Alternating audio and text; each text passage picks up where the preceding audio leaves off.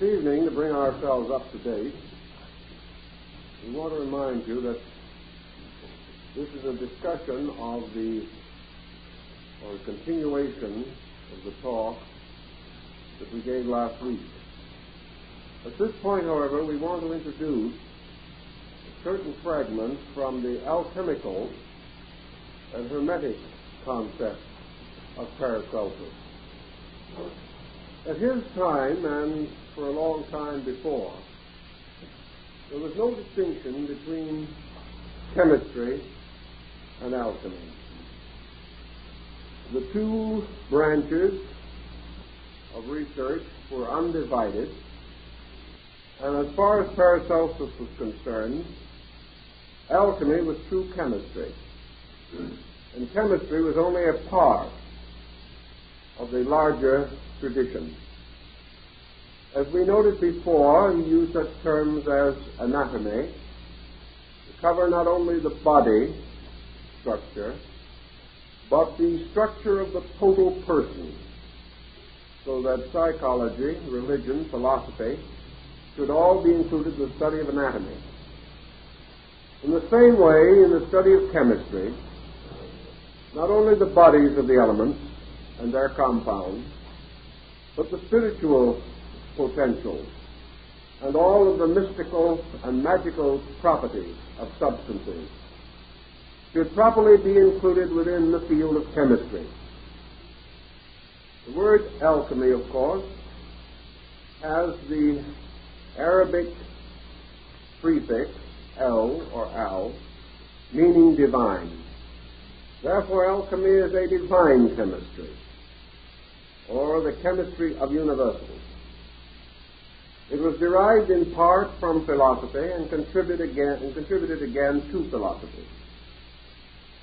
So no consideration of the work of Paracelsus could be complete without at least a summary of how this subject blended with his other findings and beliefs and contributed to his thinking. Incidentally, Paracelsus was no mean chemist in his own right, and modern authors are inclined to attribute to him the discovery of two elements, nitrogen and hydrogen. They feel that his researches entitle him to recognition. The alchemical and hermetic teaching of this great philosopher uses the same terminology that we find a little later in the 16th and 17th century Hermetic school of thought. Primarily, three elements are recognized: salt, sulfur, and mercury. These elements, through their mingling, produce the mysterious stone of the wise. This stone, the lapis philosophorum, was a threefold mystery in itself, for it included the powder of projection or transmutation, by means of which 1,000 times the weight of the material could by this powder be transformed into pure gold. The second important quest of the alchemist, incorporated in the search for the stone, was the elixir of life, a mysterious substance for the indefinite prolongation of human existence, at least so generally believed. The third goal was the universal medicine, an absolute panacea for the woe of the world. Many chemists labored their lives through with ancient formulas and recipes, attempting to solve the mystery of the stone. Paracelsus declared that the secret was imparted to him in Constantinople, and that a piece of the stone itself, called by him Azoth, was concealed within the handle of his sword and went around with him wherever he traveled. This stone had the power to impart itself to other substances so that it could be infinitely projected and its utility eternally prolonged. That these symbols have more meaning than may first appear is inevitable. We cannot begin to exhaust the fire philosophy tonight, because actually it is as complete and involved as any system that we know in the world today. We must immediately forget the quaint notion that these chemists were merely avaricious mortals seeking wealth. This may have been the false goal of some, but the hard core of chemical research was composed of idealists, dreamers, and mystics who recognized in their art, or in their philosophy, a recapitulated science, a science which would enable them to reproduce the workings of the universal mystery of life. They were deeply concerned with these subjects, and Paracelsus was one of their great guides and teachers, one who pointed the way to numerous useful and also many mystical experiments. The theory of Paracelsian alchemy relating to the elements begins with the concept that the physical elements as we know them, by their peculiar and particular construction, can never be completely amalgamated. Thus, in their outward natures and forms, the identity of elements can be changed, but actually the elemental principle itself cannot be altered. It must be altered only from within, although combinations of elements may result in numerous compounds which appear to be different. The problem of compounds is not sufficient. This is merely an application of a principle.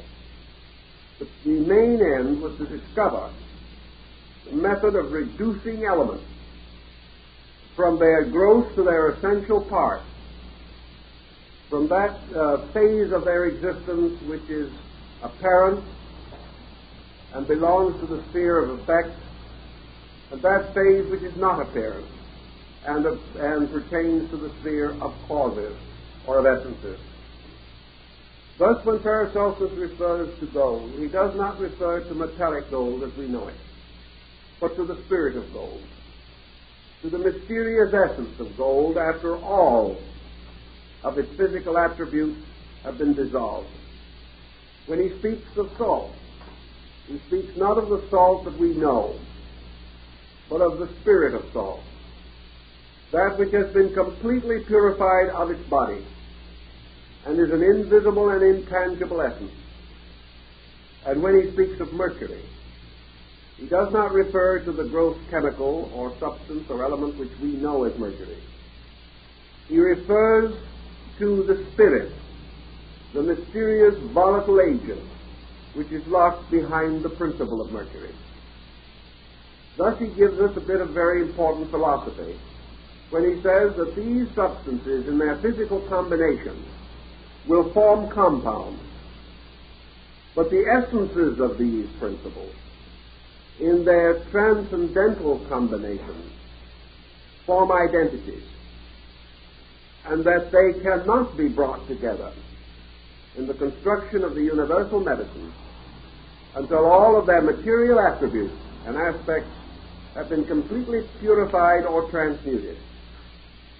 He also points out that all material elements are the result of the outflowing of their magisterium or invisible principle. Therefore, visible gold is an extension of invisible gold. It is a growing downward from an unseen root, a gradual emergence from the unseen to the seen, a procedure from the fine to the gross, from the nature of essence to the nature of substance.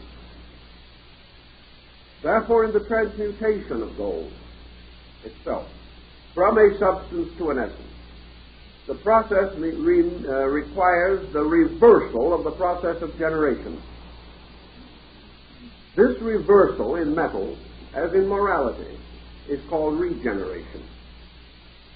And the regeneration of metals consists of the reabsorption of their lesser natures into their greater, even as regeneration in man does not imply the casting aside of materials, but in the purification of them and their gradual restoration to their essential natures. Thus metals, like the human consciousness or the human soul, pass through processes of generation by which they move from the invisible to the visible, and of regeneration in which they return from the visible to the invisible. And this great cycle is called a rotation. And life consists of an infinite variety of rotations, with all things in various degrees of generation or regeneration. The result of regeneration is the reduction of all things that are substantial or fixed to a volatile state. And in this volatile state, and in this state alone, they can be truly united. And in substance and fact, as Paracelsus points out, in the volatile state, all things move toward union, whereas in their substantial state, they move toward disunity or to separate existence. He is telling us substantially that the spirits of all things abide together, but by the bodies of things they are separated, and that nothing which is separated by body can be united with another thing until that body itself has been regenerated, redeemed, or transmuted. Thus in alchemy we have the term transmutation, which is the reduction of the gross parts of things, their refinement or their purification, their transforming from a formal to an essential nature. Paracelsus then tells us the secret of the great agent, the mysterious azot, by means of which salt, sulfur, and mercury can be bound together and can form the universal medicine which is for the healing of the nations. According to Paracelsus, azot, the mysterious stone of the master, is actually sidereal will. Will is the mysterious power by means of which all things can be brought into relationships of unity or disunity, that they can be attracted into a sympathetic situation or repulsed into an antipathical one. Will, therefore, in the universe is the power by which all things were created, the fiat, the spoken word, the symbol of the predetermination of deity. For by the will of God all things are accomplished. By the will of heaven the earth is maintained. Man's will, situated as a principle within his body, operating through the nervous system, carries his commands to his parts and members, causing them to obey him by an impulse so slight and intangible that man no longer realizes that it is a conscious impulse. What then shall we say directs will? To Paracelsus, the obvious answer was consciousness. Consciousness directs will. Will becomes the instrument or servant of consciousness. When will moves or causes motion, the result of the motion of will is force. And the exhaustion of the motion of will in the process of force results in matter. Now this is a very interesting formula, and not so very far from our present conclusions, particularly in certain of the higher brackets of physics. In other words, will, motion, and matter are conditions of each other. Therefore, matter is susceptible of absorption into force or motion. The only immediate way in which matter can be transformed is for it to be transformed into motion. When the will is able to transform matter into motion, it raises it to the next degree of volatility. This transformation is not the destruction of matter. It is not a separation between will and matter. It is the restoration of matter as force, regeneration, or transmutation. Paracelsus points out that nothing can be transmuted into that which is dissimilar to its own essence. Thus, gold can be formed in alchemy only because the seed of gold is in all things. Gold cannot be produced artificially where gold is absent. But Paracelsus points out that there is no place where gold is absent. In the same way, by any means or method within the sphere of the Hermetic art, these seeds, which are eternal in space, the seeds of substances, elements, metals, principles, these seeds can be caused to grow by art. And according to Paracelsus, alchemy is art perfecting nature. That the alchemist becomes therefore the gardener, the servant, the handmaiden of nature, assisting nature, performing only such experiments as nature itself has performed, but reversing those processes by means of which nature first placed the elements in the world, and by reversing these processes, rescuing each element from its grosser part and restoring it to its higher or spiritual part. Thus the redemption and resurrection of metals is revealed or shown in such alchemical texts as the Splendor Solis, where we see the resurrection of the metals symbolized by the resurrection of Christ, because it represents the resurrection of principles, the restoration of the identity between matter and force. Paracelsus also tells us then that in all material things, matter is not to be regarded as a substance separate and apart. It is the least degree of a substance superior to itself. And the only way in which matter can escape its own materiality is by reabsorption into that which is superior to itself. He then gives us a theological parallel, namely that body can never be cast aside. But what we call death is in no way an actual separation of man from the material principle. But the material principle cannot be discarded, because the material principle is only the negative pole of the soul itself. Therefore, the restoration of the soul, in this case, the restoration of essence, must be attained by art. This art being the skill to cause the reabsorption of body into soul, its regeneration or transmutation, into that which may appear different from its present state, but which is even more similar to its essence, or the transmutation could not be accomplished. In the alchemical tradition, therefore, sulfur represents the spiritual or will factor. The essence or spirit of sulfur is therefore the essence or spirit of will. Salt represents the so-called material factor. It represents, therefore, matter, that which is furthest removed from activity, that which forms a calyx or matrix, into which essences and elements are poured, but which is itself associated with and bound to all conditions superior to itself. Matter is therefore not something which is antithetical to life. It is that in which the element of life, the principle of life, is not immediately obvious, and from which this principle cannot be extracted except by art, or the processes, the conscious processes of the redemptive sciences. Mercury combines both of these polarities. Mercury therefore represents both force and motion.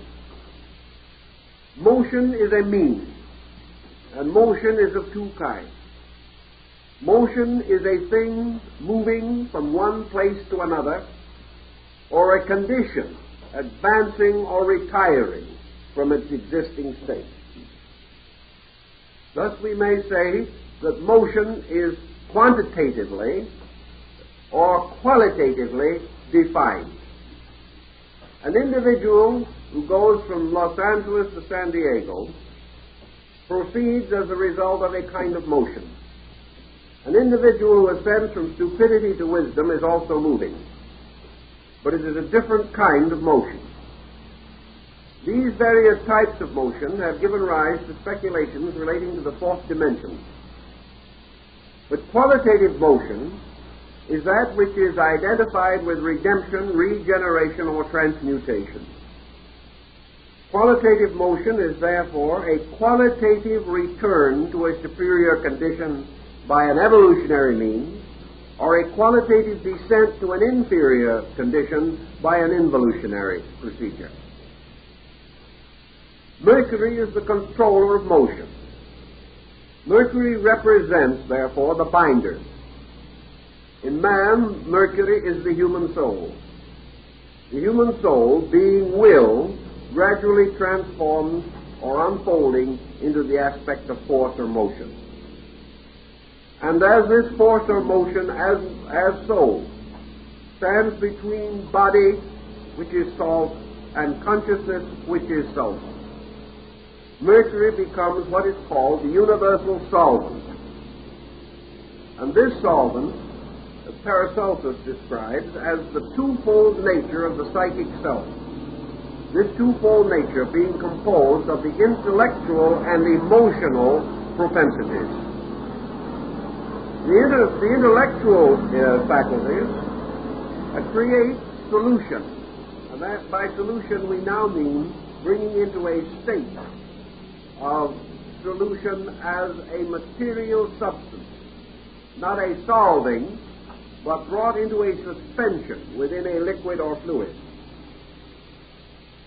The intellectual state of solution is the result of a series of processes by which man intellectually discovers the superior natures of things in relation to their appearances. A simple example of this is that man, studying effects, gradually becomes aware of cause. He is unable to see or personally examine cause in most instances, yet he creates a vast abstract universe of causes to sustain and rationalize the effects which he can see. If his rationality is true, if his reason is correct, these causes which he has hypothecated ultimately will be demonstrated to be true. Thus the mind is constantly binding the invisible superior to the visible inferior, building bridges of reason across the interval between cause and effect. The emotional side of man's psychic nature accomplishes not by reason but by emotion or by love. Therefore, love is an emotional bridge. It is a psychic quality of affinity. And affinity is another term for bringing together of things. Therefore, through faith, through sublimity, through imagination, man creates bridges between qualities and conceives of the possibility, through love or affection, of achieving transformation or transmutation. The psychic life, as Mercury, carries within it the power of the king, which is sulfur, and it also extends downward into matter as force. Therefore, Mercury is a binder, a solvent, which accepts into itself many things, finding in these acceptances the basis of a new hermetic union, or a hermetic marriage, as it was called by the alchemists. the absorption of the body into the soul, therefore results also in the creation or generation of the homunculus. The homunculus being the crystalline correspondent to the body, the transparent being, the child made of glass and fashioned within glass, the glass in this case being the alchemical retort. The alchemical retort always represents the human magnetic field within which these transformations take place.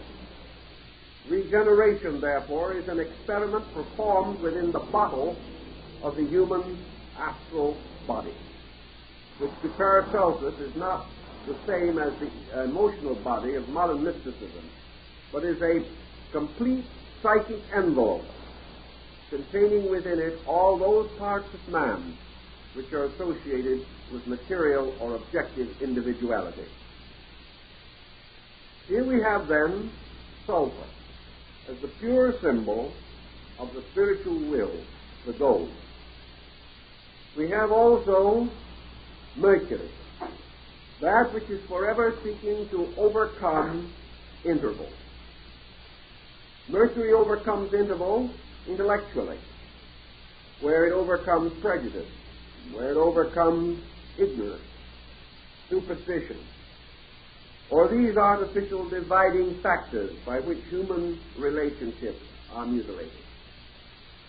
Mercury overcomes interval in the sign of faith, belief, love, service, and all these emotional strengths by means of which man comes to an apperceptive sense of identity with life and with other living things.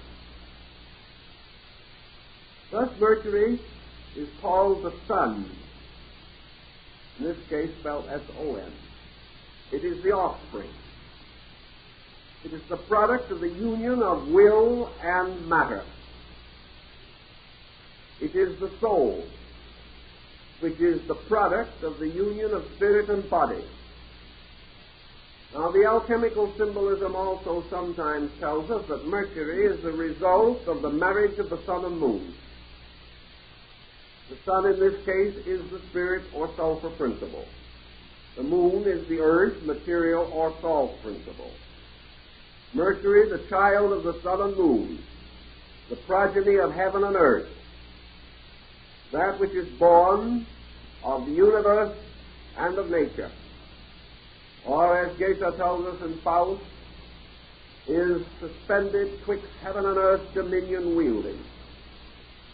This mysterious great figure of the Sephar Zohar, the great image of Nebuchadnezzar's dream, the being with one foot upon the earth and the other upon the sea and its head in the sky. This great symbol of the complete cosmic being is man. Man is the son of heaven and earth, the son of God and nature. He is the one that stands at the ascending apex of forms and at the descending apex of spirit.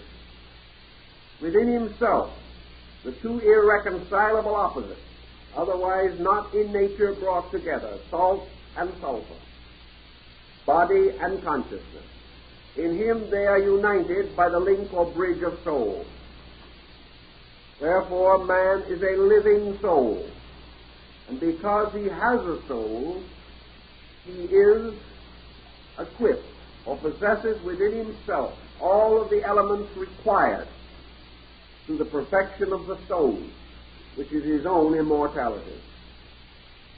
Through the union of spirit and body in the neutral field of the soul, all things necessary to man may be achieved. His regeneration, transmutation may be accomplished.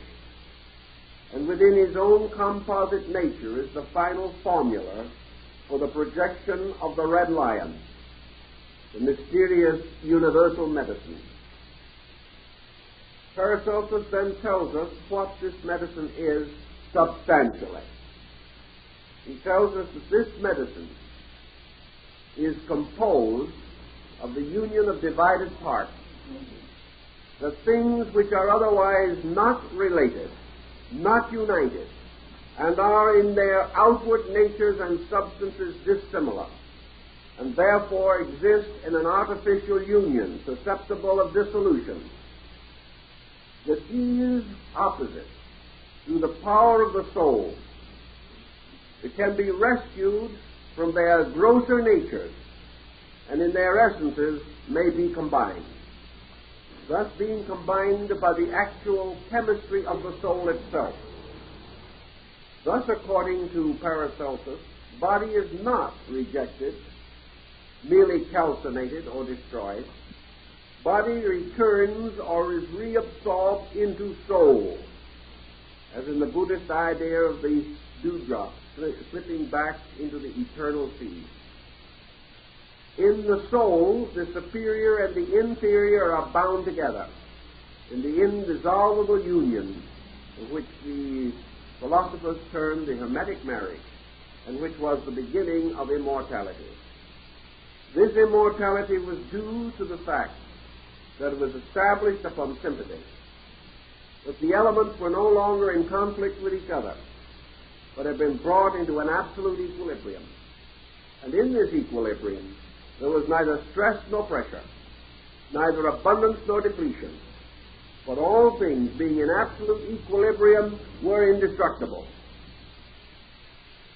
Therefore, the transformation of flesh into soul brings with it the secret of eternal life. Paracelsus did not deny, however, that all processes which take place within man may also take place within nature, and that if it is possible in the psychochemical experiment to create immortality for man, it is quite conceivable that in the field of the medicine, the elixir of life can be formulated in the same way. For everything that is true in man is true everywhere else in nature, and anything which is true in nature is true also in man. Paracelsus points out, therefore, that life itself is indestructible, and therefore, by this virtue or this token, absolute identification with life confers indestructibility. But that life which is separate, divided apart, or has not yet achieved its conscious transmutation, does not participate objectively in this immortality, although the elements composing it are indestructible. Therefore, if indestructible elements are brought together in an indissoluble union, there is immortality, because none of these elements are themselves destructible, but their compounds can be dissolved. If they can be brought into an indissoluble compound, then they do not perish. But this indissoluble compound belongs to a sphere of essence. It belongs to a psychic or invisible world, rather than to the temporal sphere in which we exist. On this same basis, then, Paracelsus speaks of the medicine of sympathy. The medicine of sympathy, which is this tremendous power of soul over matter, this mysterious matrix from which matter comes and to which it returns again. For all matter must be reabsorbed into the psychic life of things.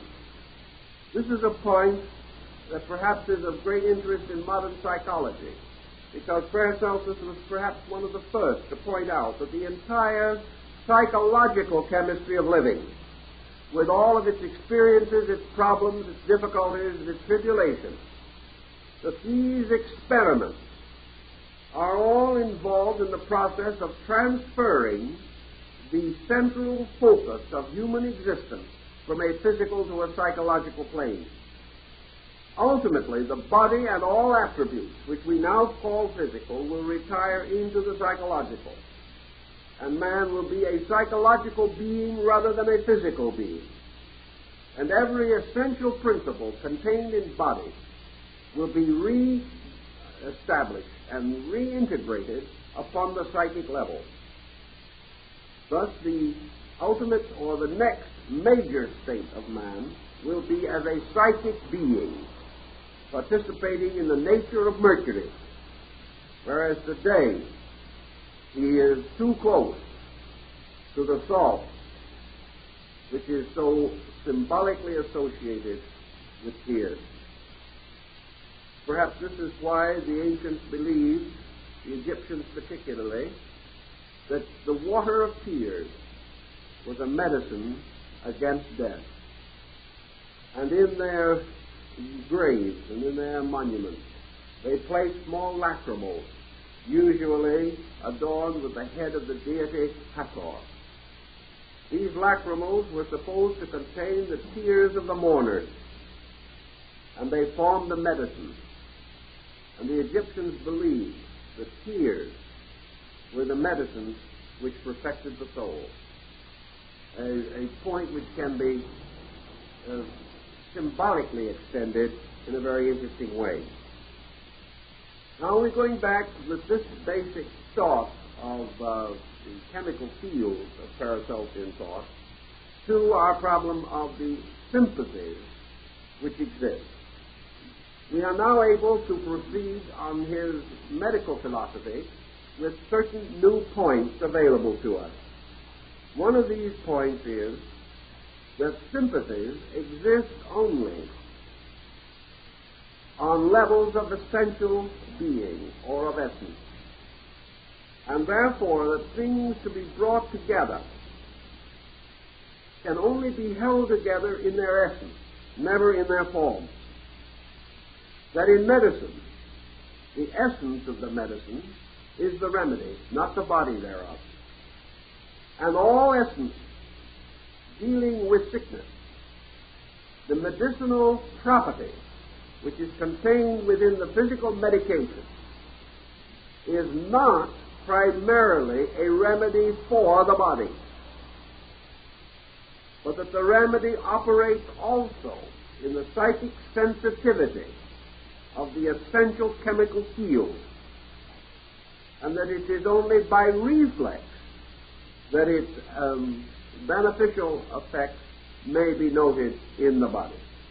In other words, when you cauterize a wound with a powerful cauterizing agent of some nature, or you sterilize it with a powerful antiseptic, it is not the direct effect of the chemical upon the wound that produces the sterilization.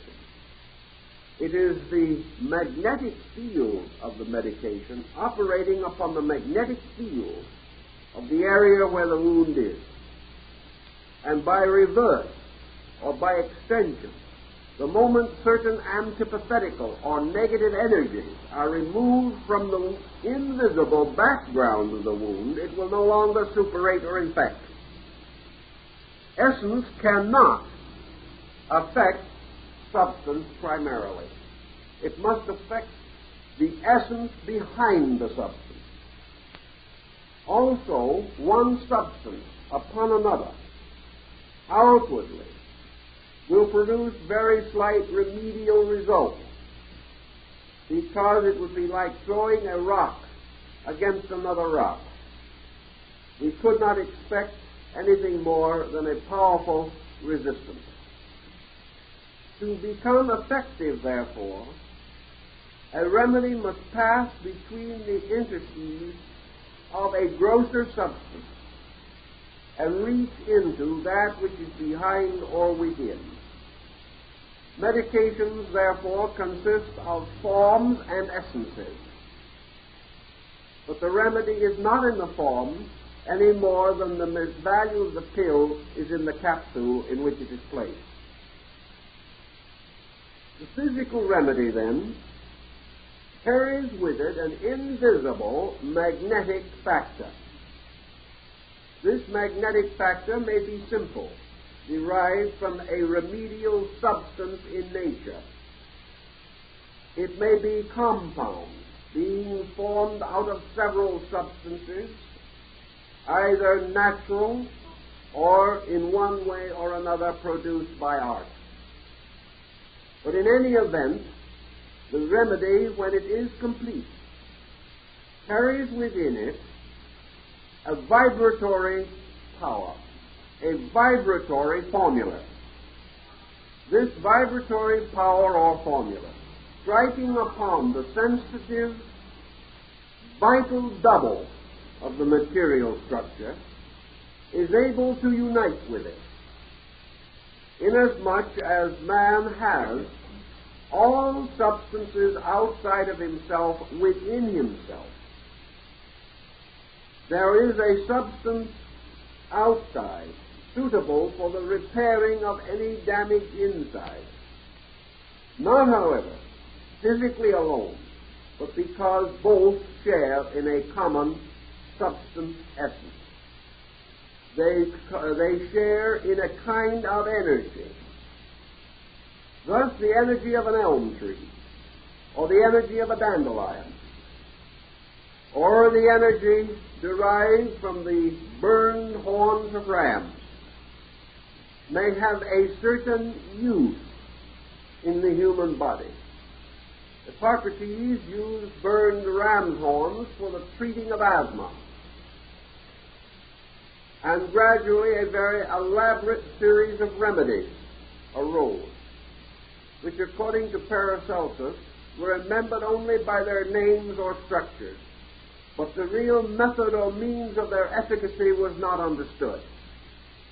This efficacy lay in the compatibility of the vital field.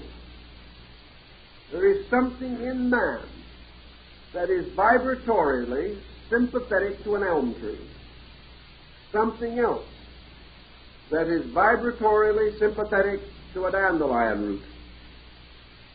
There is some part of man's nature that responds to these different energies around him. To discover, therefore, the area of a depleted energy and to resupply that energy constitutes true medication. The energy itself, supported, fortified, moves into the physical circumstance and corrects it.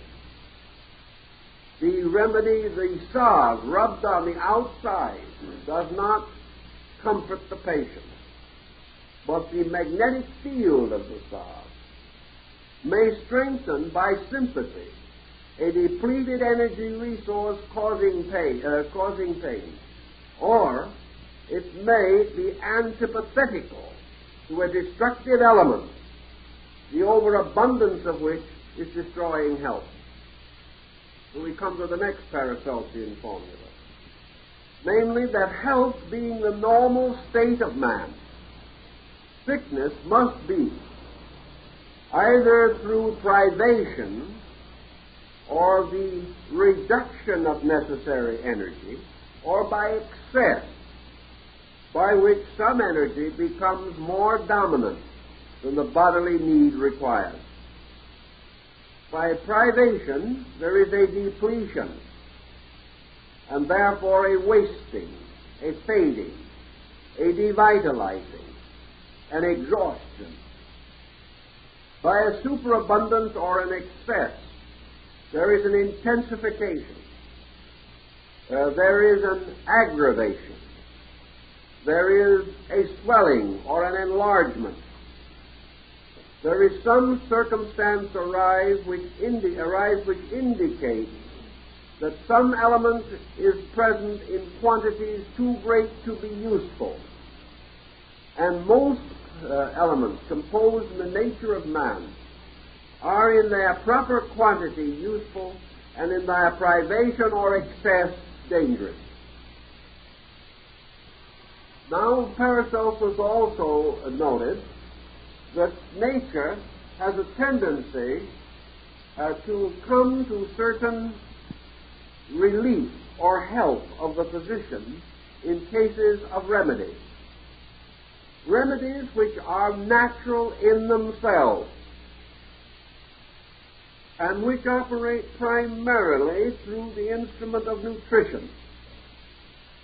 In other words, medications that are derived from natural sources and are in themselves neither toxic nor violent. if taken into the body in a superabundance in the course of treatment, are usually discharged from the body without danger or difficulty. In other words, a certain cup or container in man's energy field is not full. If it is filled, the need is met. If more material is supplied, the cup simply runneth over, and that which is superlative or superficial is simply eliminated through the system. Thus, in natural remedies, nature protects overabundance, preventing the individual from having any serious difficulty from excessive dosage. If, however, the medication is violent, then this may not be true. Paracelsus says that natural remedies persuade the body. Artificial remedies force the body. Where the body is healed by persuasion, the full cooperation of the body is present. Where it is treated by force, then everything is at the discretion of the physician.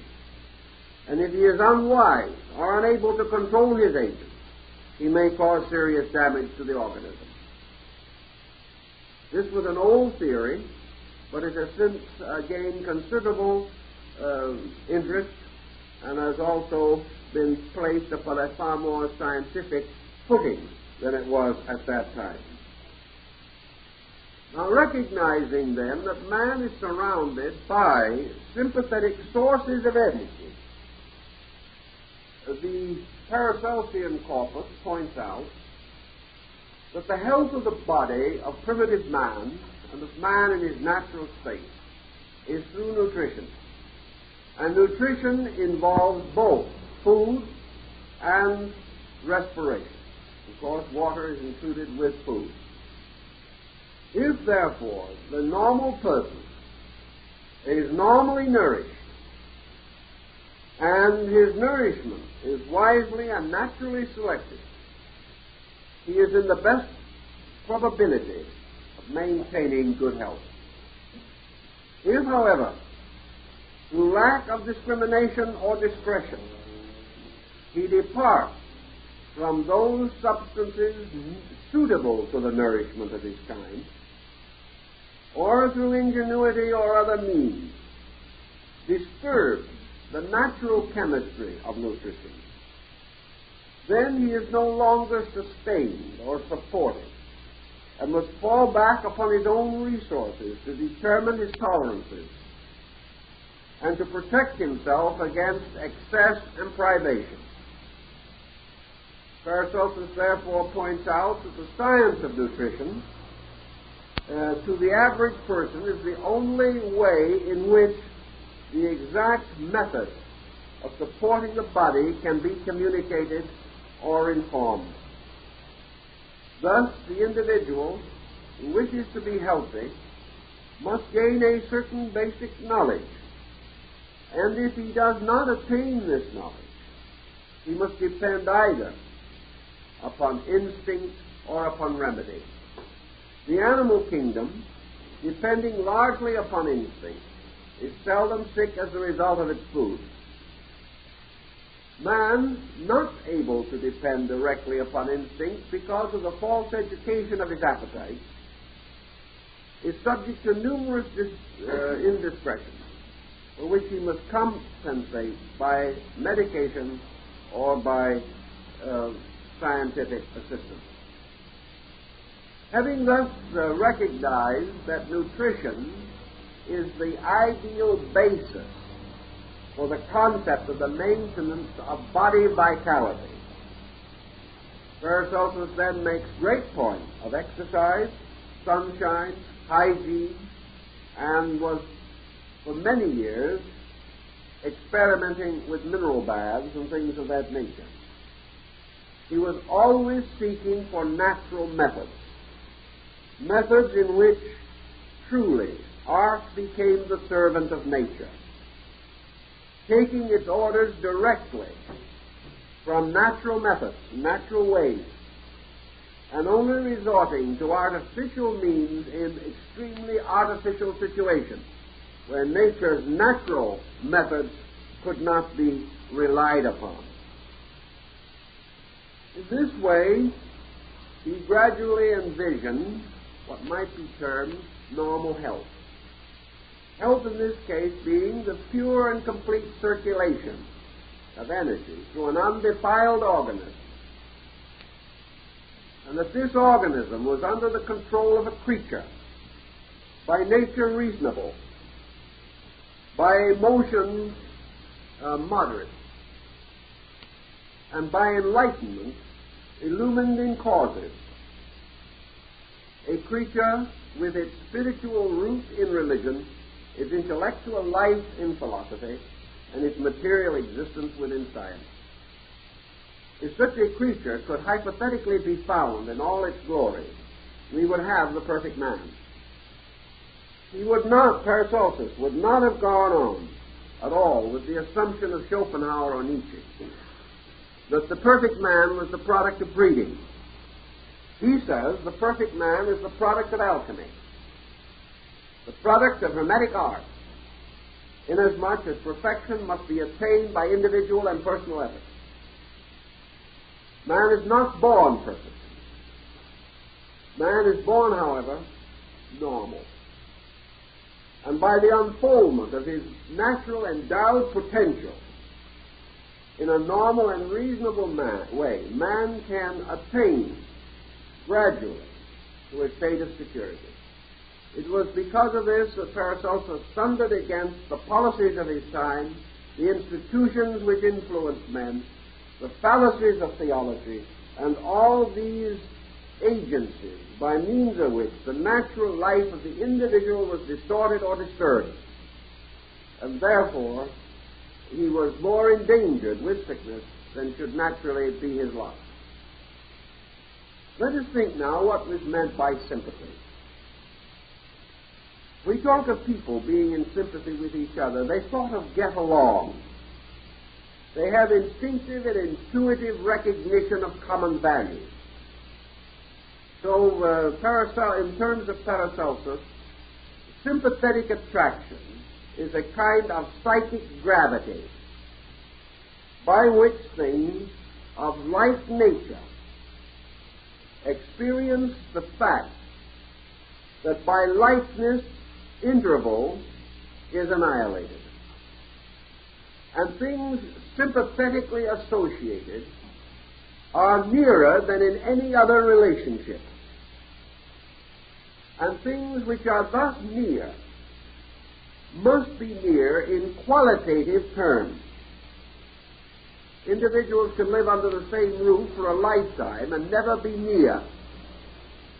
Others may live on opposite sides of the world and never meet, yet be in a strange psychic concord.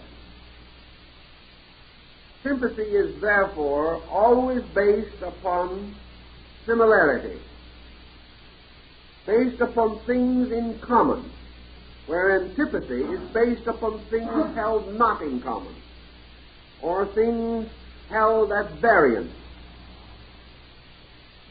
Sympathy, according to Paracelsus, is a magnetic force in which the greater mass attracts the lesser, just as in the case of the gravity pull of planets. Therefore, a greater mass of a quality draws lesser parts of the same quality back to itself, or else causes them to move in orbit around its mass as the planets move about the sun. The greatest fountain and source of all sympathy is God, because God represents total identity. And as all things existing in creation exist in common dependence upon deity, and in their own natures contain the substances and essences of deity, all things in their natural state are drawn to deity. And that which interferes with this magnetic sympathy is egoism, or personal will, or the barrier set up by bodies. Bodies cannot be identical. Essences can. Bodies heat together to form masses. Essences uniting together are not even visible. Essences united together also neither increase nor decrease the sum of essence, inasmuch as the essence itself is eternal, and whether united or not united is of the same quantity. Thus, in nature, the sympathetic attraction of things is always like attracting like. This is true spiritually, philosophically, emotionally, psychologically, and materially. This, however, is a two-edged sword. For if like attracts like, this attraction is primarily upon the level of vibration. Things of similar vibration move together, draw upon each other, or are drawn inevitably by the greater mass of the same vibration to identity with it, or to form satellitic motion around it. If, therefore, sympathy thus exercises a continuous push or pull effect, it becomes obvious that the quality of the factor will be of supreme importance. If like attracts like, negation attracts negation, death attracts death. If like attracts like, we must assume that any destructive tendency that we may possess draws destructive energy, and that therefore what we call growth is a thing calling upon energy like itself for the continuous substantiation of its own existence. The terms may be quaint, but I think the meaning is rather obvious. As Cassandra, the muse of doom, observed, the one who sows the whirlwind must reap the whirlwind. Whatever be the quality by which we attract, so we will attract. Whatever be the motivation behind the impulse to attract, so will the thing attracted be motivated. Attraction is by one of two sources or circumstances. One is the unconscious will, which is locked within substances themselves, and the other is the conscious will, which can be administered by man, and which will respond to the insistences of his conscious purposes. In the terms of the energy field, blazes out in a tremendous blast of destructive psychic power. This blast, almost like an atomic blast, does to a certain degree block the normal circulation of good energy. It decreases the power of the constructive polarities in the body, exercising their functions and attracting constructive energy. Therefore, all excess of all kinds is paid for by the depletion within some other field of the organism. The moment balance is lost, health is lost. Only the circumstances are not sufficiently obvious for us to recognize them immediately. In the same way, a person moved by great kindliness, great affection or regard, sincere esteem and respect, becomes in sympathy with the entire and total field of natural energies. Also, with the released, developed, and individualized fields of this psychic quality, which man himself has enriched through time. Thus, all kindliness falls upon the kindly availability of life, draws energy of its own quantity and quality, and attracts according to the intensity of the demand, thus causing an enlargement or an enrichment. Paracelsus points out that all energy fields which are in themselves constructive are vitalizing, whereas all that are destructive are devitalizing.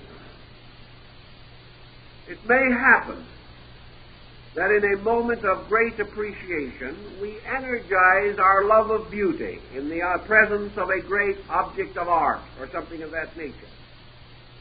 This causes a powerful psychic center to attract aesthetic energy. This aesthetic energy, however, is essentially good. It is essentially beautiful, essentially true. This energy, therefore, may support and will be sympathetic with a variety of other energies in man. We frequently hear an individual say that after reading a beautiful poem or looking at a beautiful picture, he feels better. This is because his entire nature has been invigorated by proximity to highly constructive energy. Remembering always that every mood, every division of temperament, every attitude,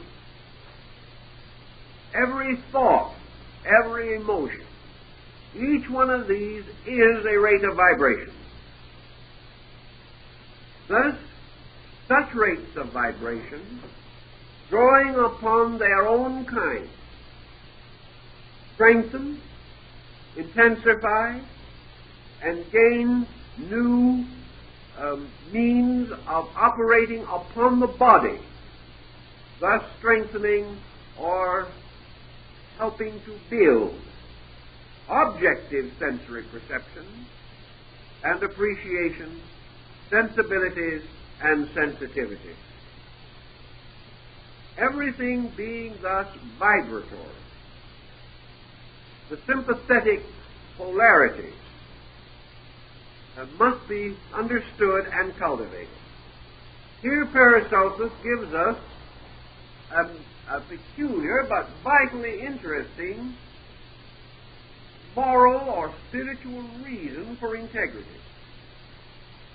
He clearly indicates the moment that we depart from integrity, we do so because mentally or emotionally we are energizing negative fields, that we are creating polarities to draw to ourselves destructive forces. And these bombarding us will affect not only the particular emotion which they represent, but by overstimulating that emotion will further unbalance the total organism. Now, sympathies not only exist thus between man and creatures around him, they exist between man and the universe, man and God.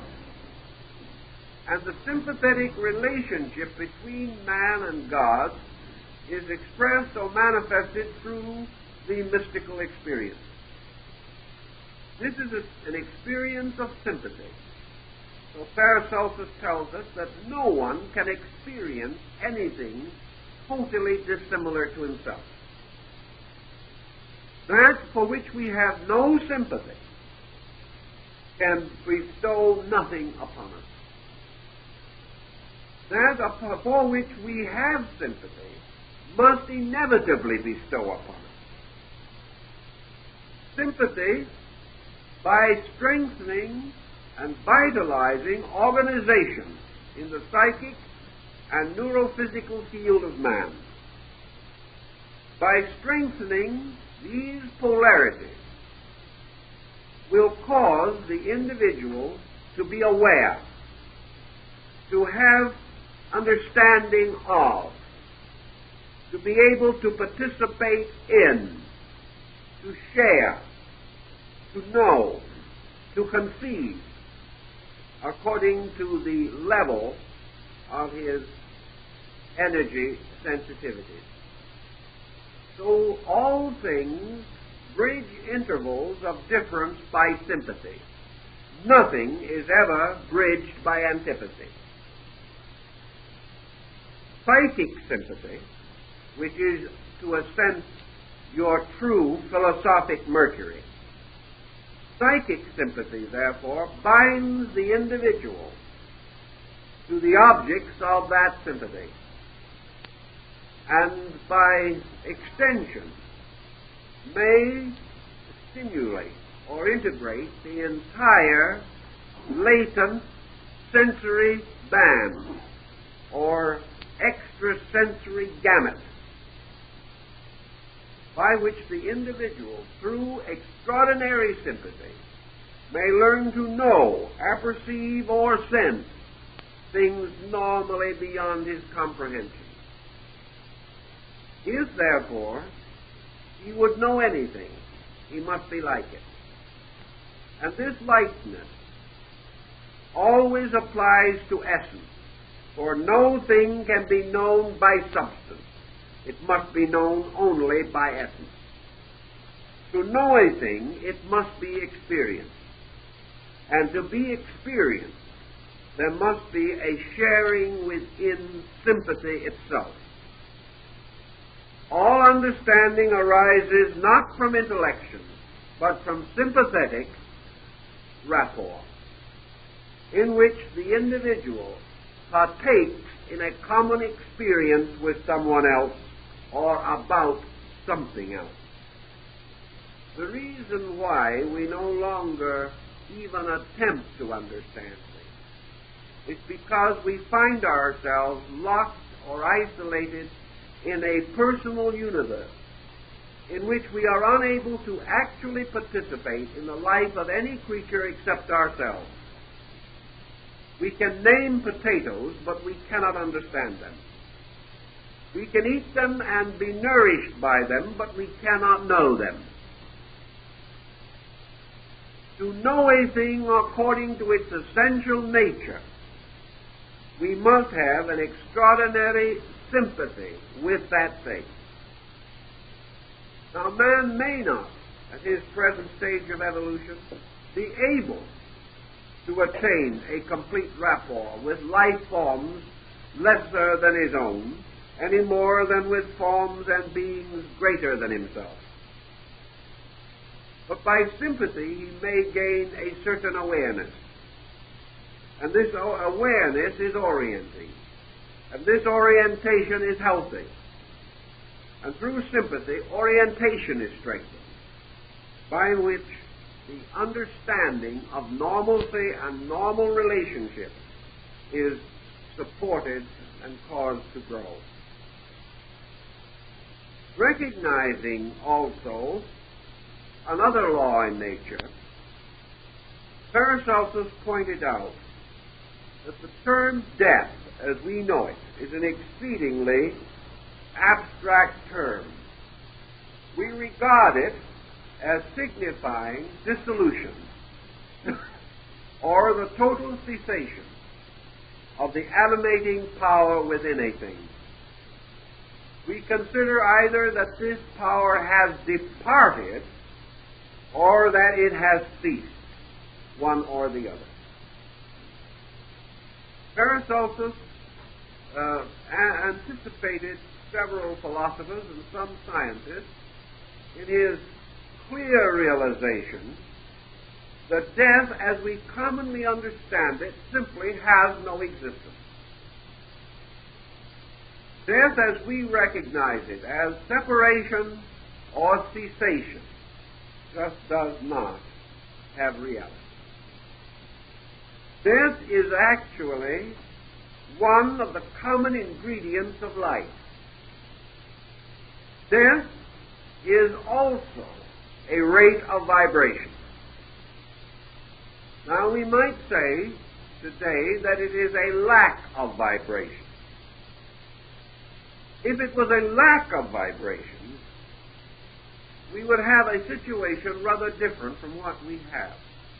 If death was caused by an end of motion, vibration or any other kind of motion, then death would not be unreal.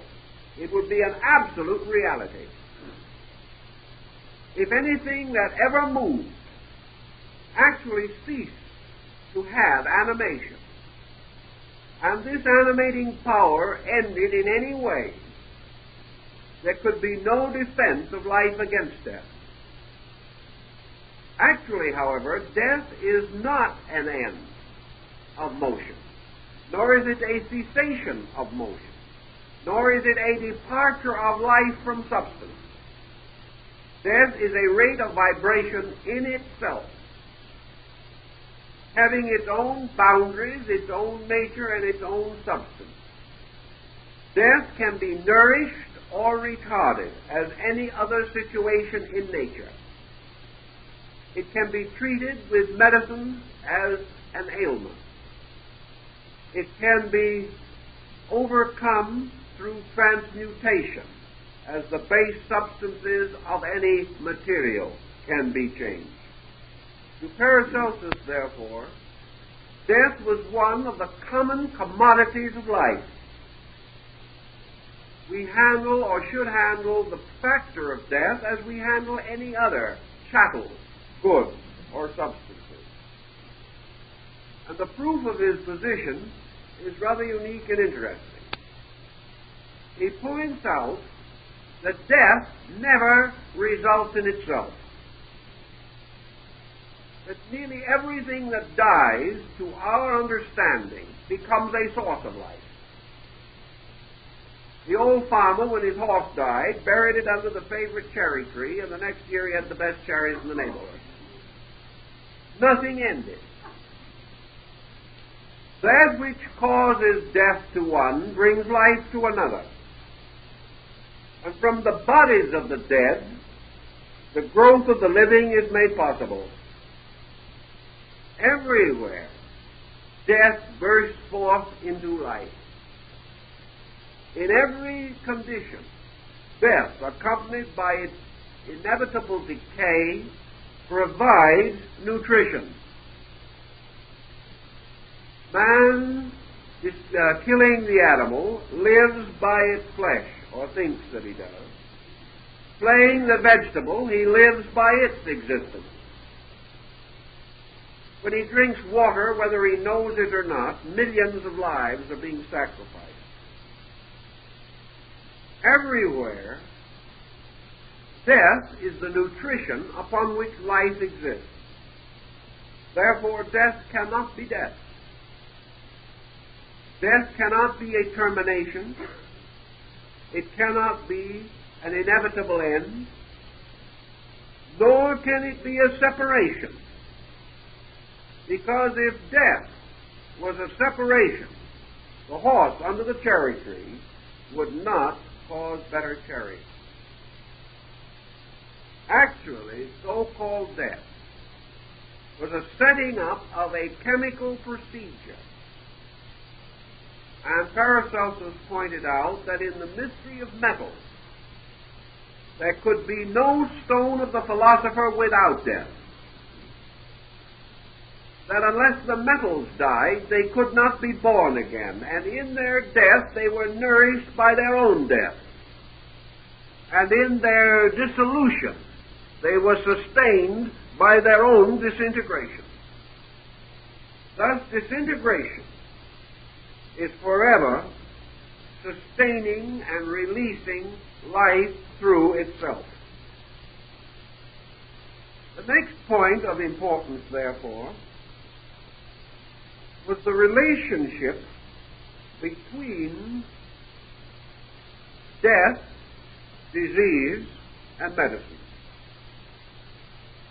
So Paracelsus came to this conclusion. He said, no matter what we do with a thing, there is no such a thing as a useless thing. There perhaps is nothing more useless to man than a gallstone. But because it is useless to man, cannot permit us to say it is useless. It has a use. Because it is a compound, and because energy is locked within it. And somewhere in this universe, there is a need that can only be met by the gallstone that we do not need.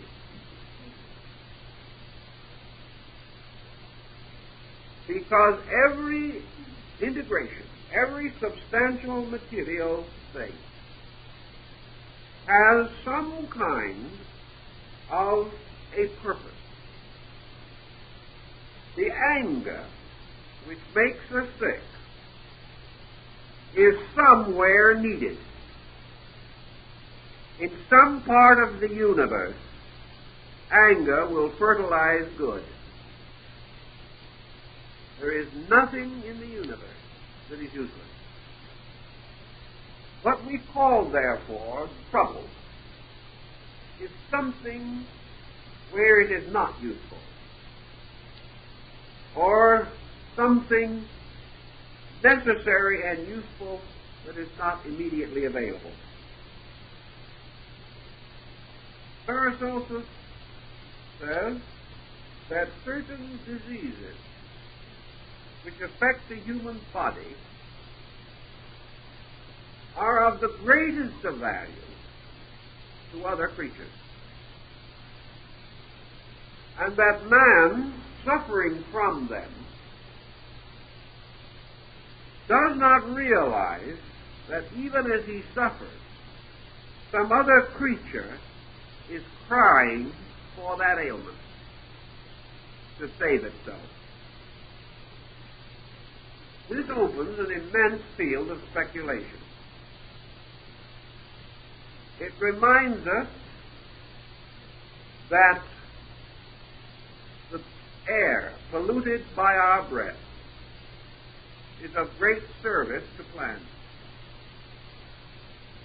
that find their life in that which destroys us. All through the universe, these sympathies exist. Now Paracelsus tells us that everything that is an entity, that everything that exists, is either where it belongs or somewhere else.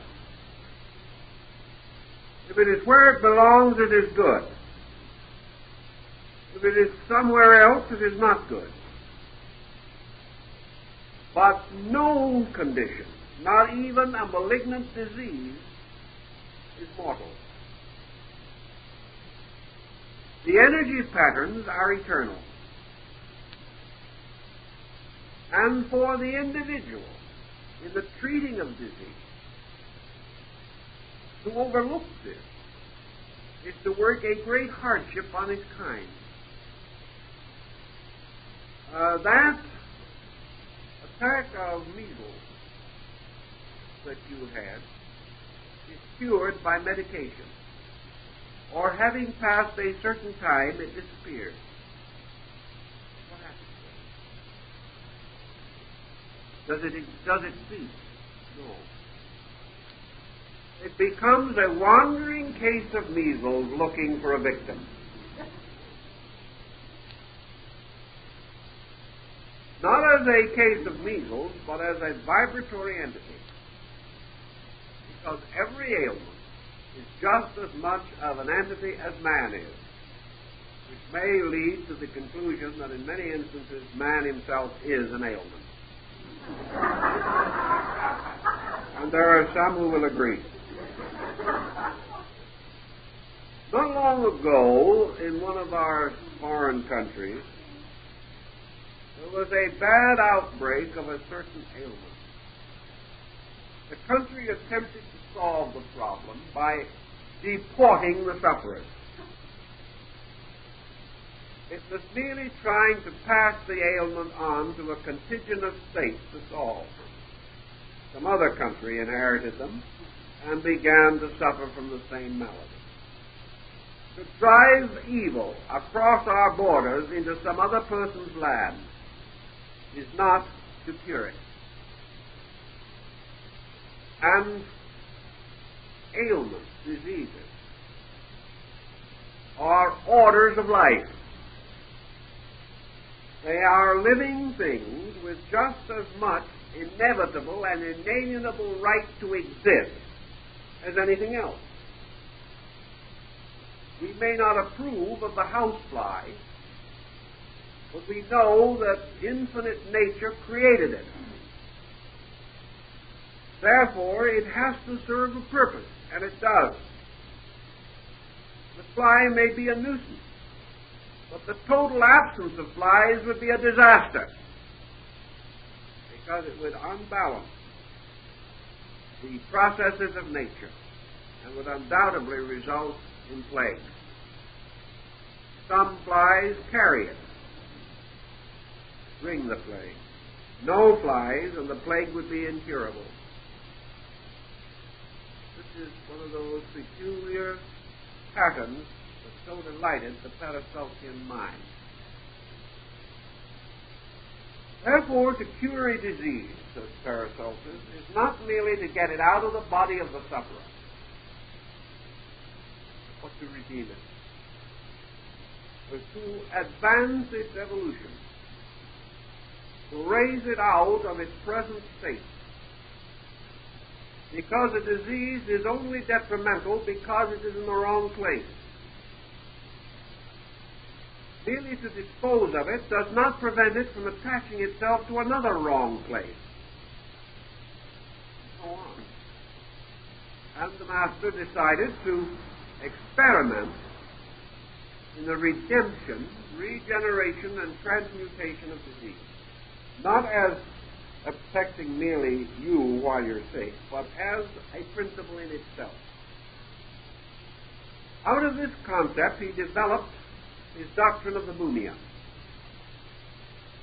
which to him was an elaborate science of bringing, shall we say, supply and demand together in an equitable manner.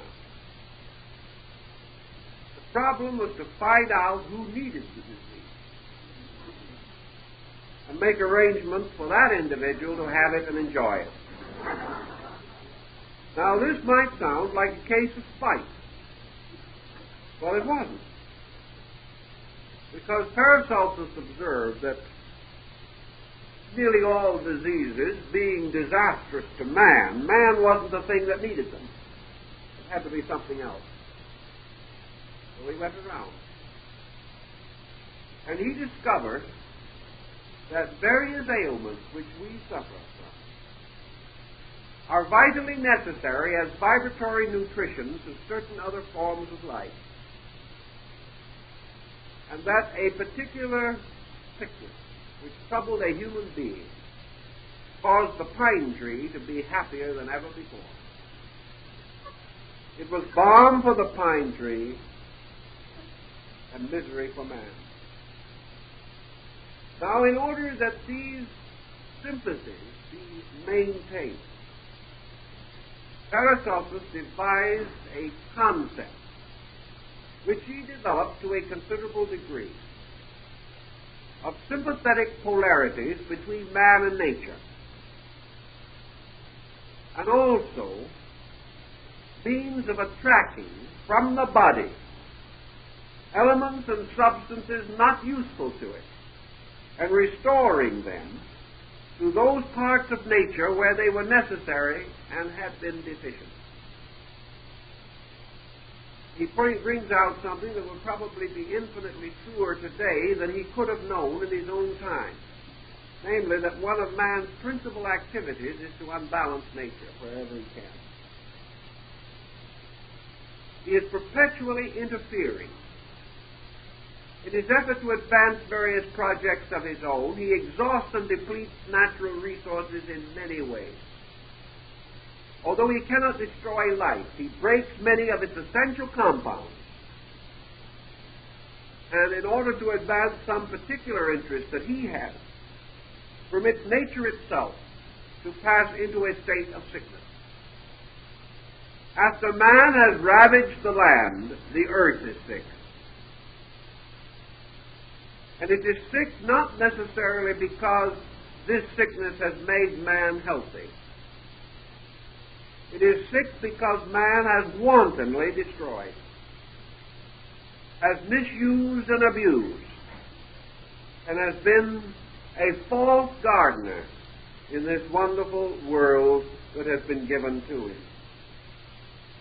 As a result of this situation, it is necessary and right that man should return to nature in every way that he can, that which is necessary to maintain its equilibrium. That which is needed by man, nature gives him.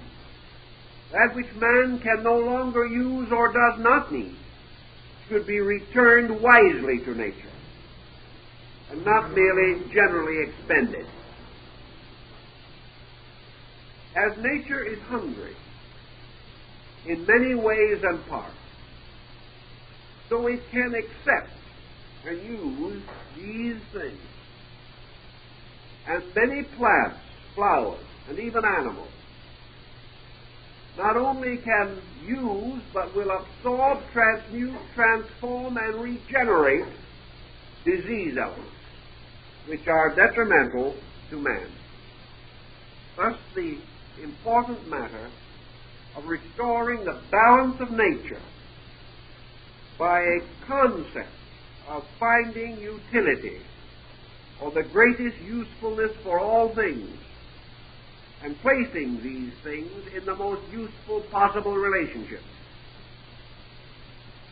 In the concept of lumia, therefore, Paracelsus found that if you took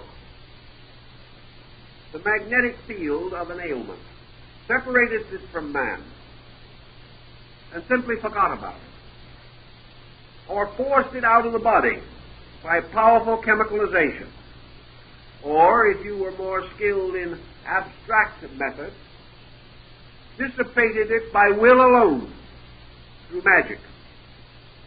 If you did any of these things, the ailment took the form of a ghost.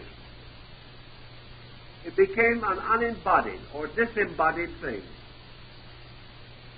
It remained like some parasite, waiting to attach itself again to some body, which by its emotional or psychic sympathy of a negative kind had come within the magnetic field of that ailment.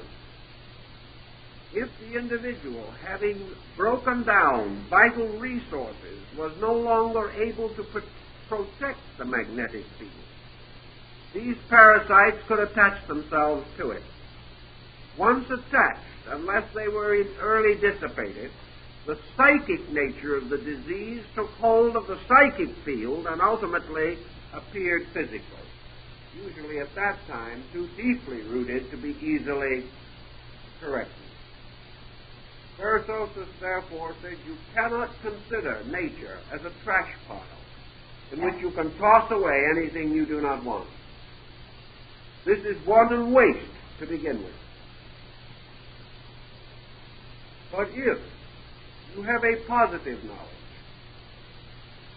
you can bring this ailment, even while you are working with it, into proximity with a natural catalyzing power, and can cause a transplanting of a negative situation, planting it anew in another instrument where it does no harm but does good, being suitable to provide additional nourishment and nutrition, being capable of advancing the destiny of this other form of life. And because it is absorbed into a superior form of life, having its own destiny advanced. If this procedure seems a little strange to us, and it would, it has some interesting philosophical overtones. Paracelsus was not one of the physicians who cried out in hatred against disease. To him, disease was not an evil thing, a horrible monster. It was simply an organism unfolding its own way and according to its own nature, but in a place which was not suitable to the health of man. Therefore, it should be placed in an environment suitable to its own growth and nature. And the transference of the intangible or invisible element depended partly on the power of the human will to operate in the magnetic field. This brings us naturally then to the Paracelsian concept of the will as the instrument of divine magic. Paracelsus has frequently been referred to as a magician, usually in a most depreciatory manner, indicating merely a superstitious person who presumed or claimed to possess the power of conjuring. Actually, to Paracelsus, magic was nothing more or less than the product of the direction of the will. Wherever the will can be brought into activity, invisible changes, lawful and natural, can be induced. If the will requires, wishes, or demands unlawful or unnatural changes, then the individual is a black magician, a sorcerer, even a necromancer or a wizard. But if the will is used only to perfect nature and is directed and sustained by wisdom, faith, love, and law, the will becomes the great magical agent. The will becomes the genie of Aladdin's lamp. It becomes the symbol of the wand of the wonder worker. It has sovereignty over all processes in nature, unless it disobeys them. The moment it disobeys, it is driven from the garden, clothed with the skins of beasts, and loses its participation in the divine college of the angels.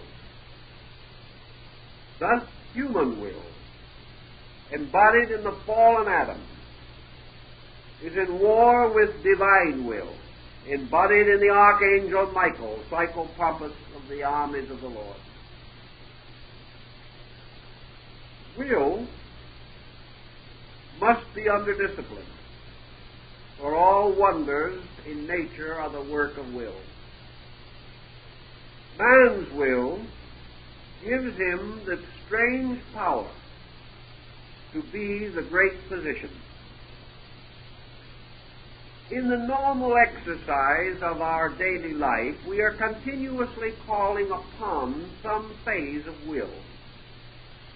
We cannot move without. We cannot act without its motivation. Yet there are many works of nature that can only be accomplished by will. And here is how Paracelsus explains this. We all know that a habit is the result of repetitious action. One incident will not create a habit or an addiction. One dose of morphine taken under medicinal supervision will not make a dope addict. 20 may. One drink will not make an alcoholic. 100 may. one exercise of the will does not establish a pattern, but a continuous exercise of the will in a particular manner establishes habitual patterns. All of the vortices and foci in the magnetic field can be influenced by the exercise of the human will. This is well known to the Indian yoga philosophy, where the universe, all things, are the product of will and yoga. On the other hand, man's will is not usually so sharp an instrument. It is neither integrated nor purposed, and is usually expended merely in the gratification of diversified whims and passing attitudes and interests. There is only one way, one essential way, in which the magnetic fields of the human body can be directly controlled, and that is through will. Now, this places a tremendous responsibility upon the physician. For as Paracelsus says, he must will only like God, or he will damage the situation seriously. On the other hand, it is no more serious to use the will in the healing of a disease than it is to use a powerful chemical medicine, which forces certain results regardless of consequences. But as this chemical medicine may have tremendous after effects, so the exercise of will, if it is unreasonable, unwise, selfish, or unenlightened, may correct one ailment only to place another in its place. Thus, the cultivation of the will as an agent in medicine means the possibility of man learning first to consciously direct the energies of his own magnetic structure, as he can direct the nerve impulses on the physical surface of things, so that without apparently realizing it, he may move his hand at will. So he can, in the invisible currents of his etheric and magnetic field, also cause these currents to intensify, to move in one direction or another, and to increase and decrease in volume. When imagination is added to will, the rates of vibration can be altered, or the will can move from one level of vibration to another. Imagination or creative will can therefore refine the magnetic current, specializing it, detailing it, determining the quality of the energy to be used. Thus, by creative will, backed by knowledge, by a correct knowing of the attitude to be held, the intensity to be regulated, and the proper vibration to be stimulated out of the magnetic field, energy can become medicinal, can be aimed directly at a local ailment or a condition, level, stratum, or situation in the body. The physician can direct his own energy to knit a bone, to remove an obstruction, to decrease a toxic situation, to sterilize an infected wound, to stop a toothache, or to stimulate a sensory perception that has failed. But it is not merely the result of sending a blind bolt of energy pressed onward only with good intentions. There is a complete science of the control of magnetic currents by the educated directing of the will. Paracelsus pointed out, however, that just as there are certain remedies which seem to help almost everything,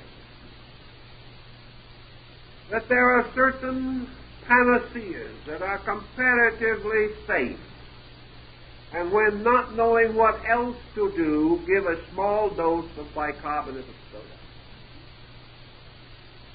There are common remedies which have long proved effective, and there are common attitudes which have long proved that they will, to a degree, prove therapeutic, or will cause a flow of energy from the physician to the patient, which will be generally helpful. Paracelsus pointed out that a sincere and devout prayer for the recovery of the sick actually accomplishes such a direction of energy. And because the individual has asked nothing for himself and has not attempted to diagnose the ailment, he simply releases out of his sensitivity a highly qualitative constructive energy, which may and often does produce results. Now, if the person for whom he is praying has a certain ailment, the person praying is very apt to include this in his thinking, if not in his prayer. If he knows, for example, that a dear and beloved friend is going blind, he may pray that this blindness be averted. Paracelsus says this is instinctive. It is done by primitive people. It is done by all people. And a degree of result is attained. Not in all cases, not always complete, but there is indication that prayers devoutly bestowed with deep love and veneration and with great humility of spirit do produce results. Therefore, says Paracelsus, if the prayer specifies a certain situation as needing assistance, it means that the energy is to a degree influenced by the mental attitude of the person praying. They have, at least to a degree, directed their vital resource toward a particular objective. This, as Paracelsus, is the simple key to the whole situation. Namely, that thought directs will, and that this is perhaps only a general thought. The mother, anxious for an absent child, hopes that the child is safe. The thought, the energy are now toward safety. It is a conditioned thing. The sick parent receives comfort or consolation from the anxious child. These are instinctive things.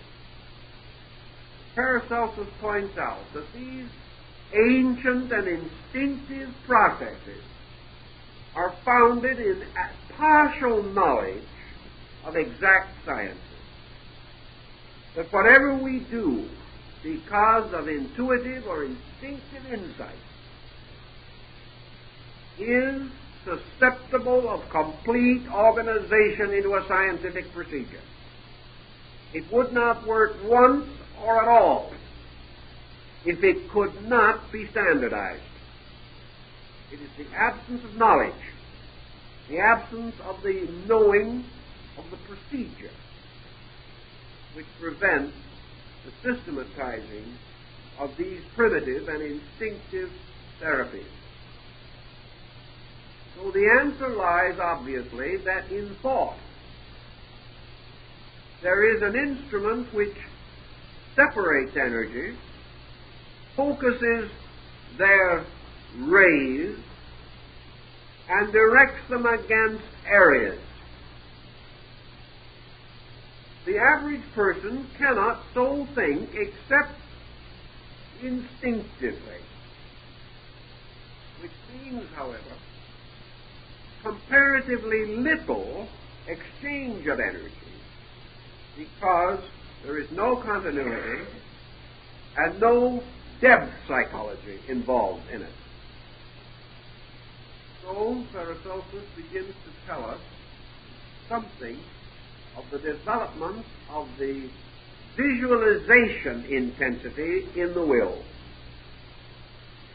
If the physician can clearly visualize the structure, the condition, the problem, and energize that visualization,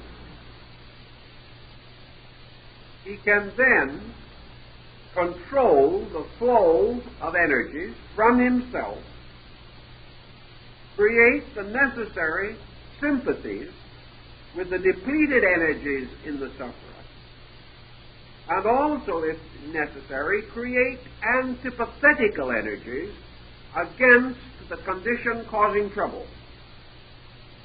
Gradually, he reduces visualization of will and thus the transmission of energy to an almost exact biological process, in which he is using now will instead of biological material.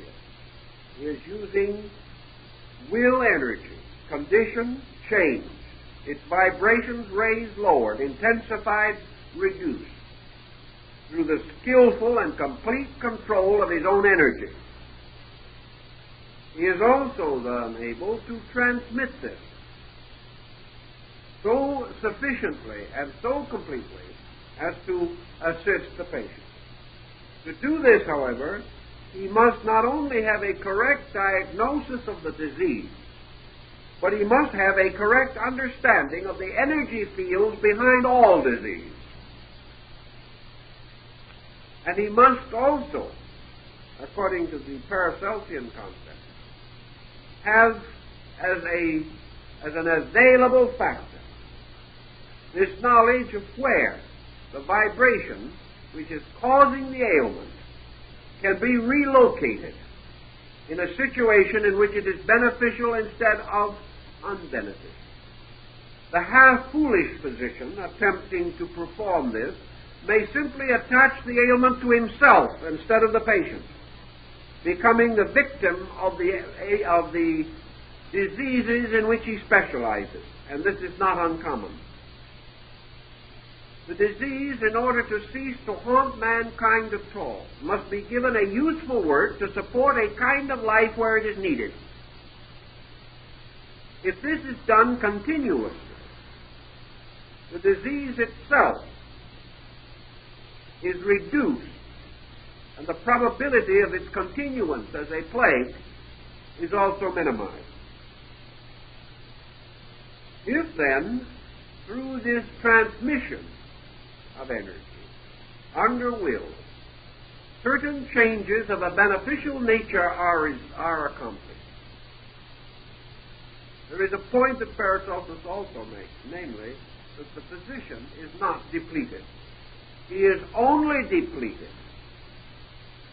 under one condition, namely that he forces an artificial flow of energy. In other words, if he becomes, in terms of energy, muscle-bound, if he becomes intense, if he becomes pressureful or forceful, attempting to make this energy do things, attempting with his mind to browbeat the etheric and magnetic fields and their centers, then he will be exhausted, because he will be using energy from a restricted nervous system of his own. He locks himself, then uses energy, and he will be exhausted. If, however, this visualization is completely natural and is accompanied by no tension and no stress, as this energy moves through him to the various ends for which he directs it, further energy moves in immediately into him, because he is always in a sea of eternal energy. When he expends, it is replaced, unless he locks himself in a psychic situation and blocks replenishment. Fatigue resulting, therefore, from any of these procedures means that the individual is ceasing to be a servant of life and is attempting to be a dictator. All dictatorship ends in exhaustion. The individual forcing ultimately breaks laws, whereas the individual persuading brings the laws to work with him and for him. The great physician, therefore, is the great persuader, coaxing universal values to express themselves fully and completely, and in no way browbeating them or attempting to force their function. No force is necessary to maintain health. The great need is to achieve relaxed normalcy, and by breaking up congestion, to enable the structure to develop its own resistance mechanism. Now, this is the second part of our subject, and it will be completed and concluded next week, where we have a good many other factors to consider.